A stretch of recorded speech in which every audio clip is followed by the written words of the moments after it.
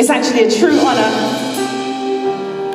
to be joined on stage with this next person.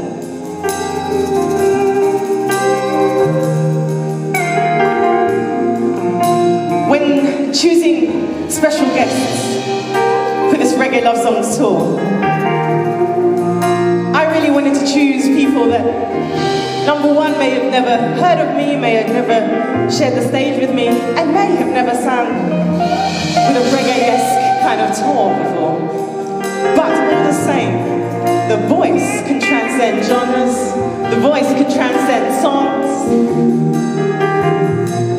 And isn't it strange sometimes when you meet a person but you've been rooting for their journey? You know who I'm talking about, right? You've been watching a journey of theirs and you feel like you're a part of it. When you meet them, you're like, oh my gosh, I know you. It's my true honour to invite to the stage, to sing a song you may have heard them sing before. An X Factor graduate. We have the amazing Cardle here. Big round of applause, please.